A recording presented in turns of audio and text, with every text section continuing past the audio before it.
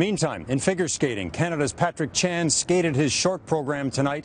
He finished second. A lot of hopes for the Canadians riding on him. He is a three-time world champion, and he will skate the long program tomorrow.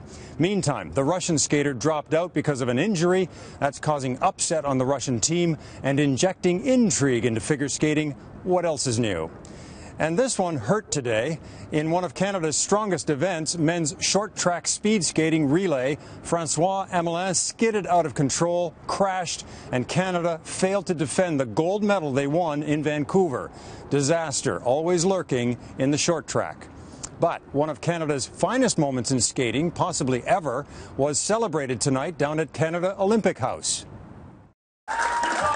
Denny Morrison, winner of the silver medal in the men's 1,000-meter long track, was there with his teammate who made it possible, Gilmore Junio.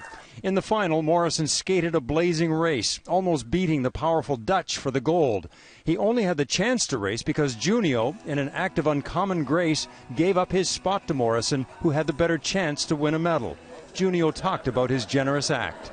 It was just the fact that we are Team Canada, and we don't want to just compete. And I felt that, going to the line, I want to be representing Canada the way that Denny could, and I know that he was able to lay it down, and I just saw the way he was skating, and I knew he was going to skate the race of his life.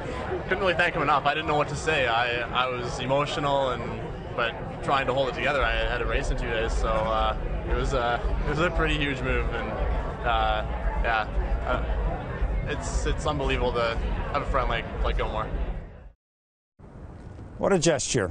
And there is already a campaign underway to make Gilmore Junio the flag bearer for Canada at the closing ceremonies. That honor typically goes to a medal winner, but it would make quite a statement about the Olympic spirit if Gilmore Junio were given that honor.